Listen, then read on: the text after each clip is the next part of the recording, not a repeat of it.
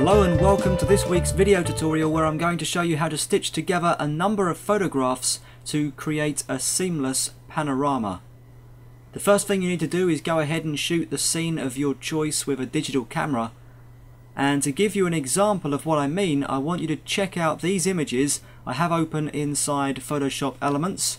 And as you can see, all three are taken from the same vantage point. But I've taken the first image, and then I've moved the camera to the right and taken another one, and then I've moved it even further to the right and taken a third one. And you can do that as many times as you like because Elements is able to stitch together more than 3 photos at a time. In fact, you can even move the camera up and down to create an entire scene. The image that I have on screen, by the way, was taken a few months ago at Wembley Stadium in London during the England-Mexico game when we all thought we were going to win the World Cup. That didn't quite turn out as planned, but hopefully this panorama effect is going to work out exactly as we've planned. And also I should say, if you haven't got any of your own images to try, then you can go ahead and download these exact photographs from the free Photoshop.com website.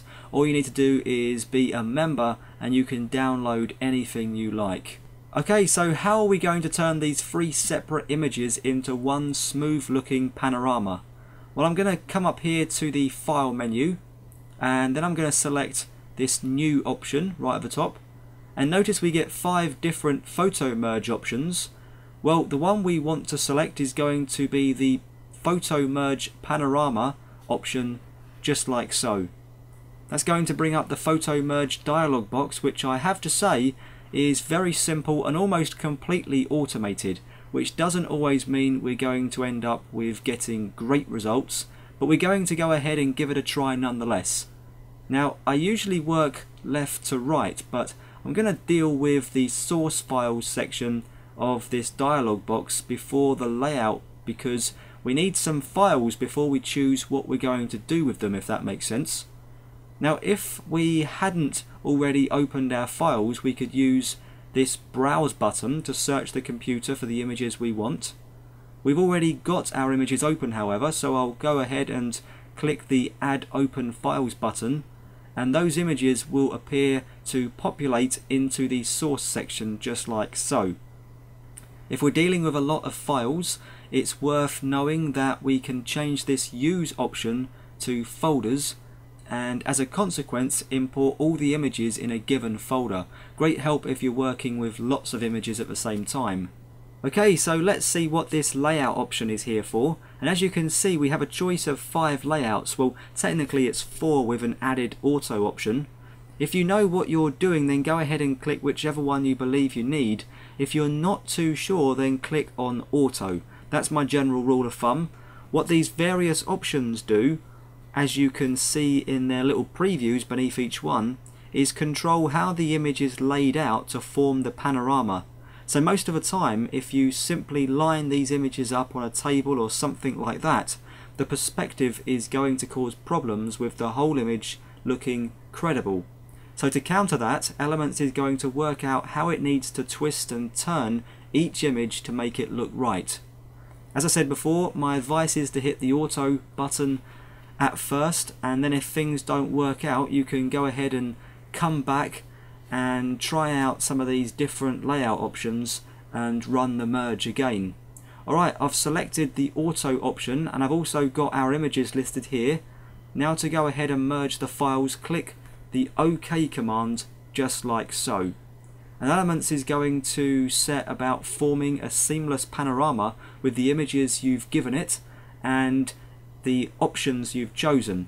And I must add that in the last few versions of Photoshop Elements, Adobe have completely redesigned the way this merging works. It now uses some really advanced scripting and some great aligning and merging technologies to get the job done. And speaking of getting the job done, here we are with our final image.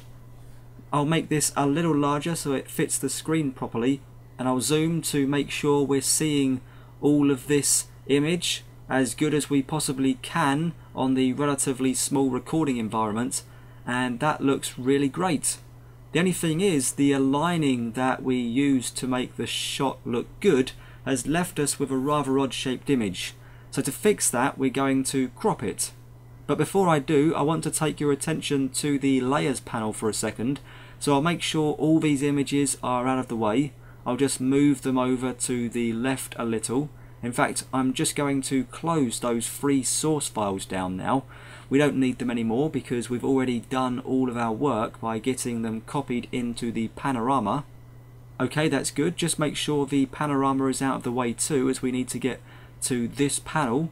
And if you still can't see it, the panel that is, then come up here to the Windows menu and select the Layers panel from there.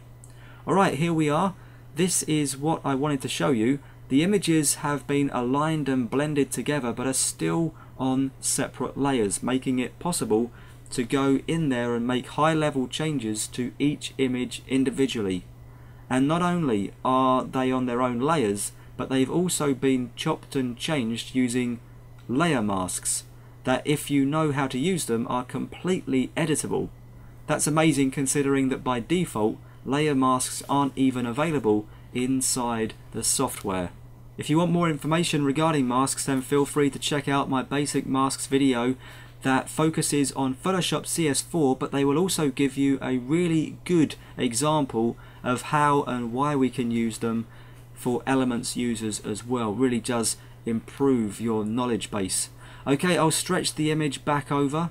I just wanted to make you aware of that point. Now we'll crop the image by coming over to the toolbox on the left hand side and activating the crop tool. You can also access it by hitting the C key on the keyboard. Now drag a rectangular area around the panorama just like so, and I'll make sure that the top is aligned to the edge of the photograph like so. Best to get things in check right now.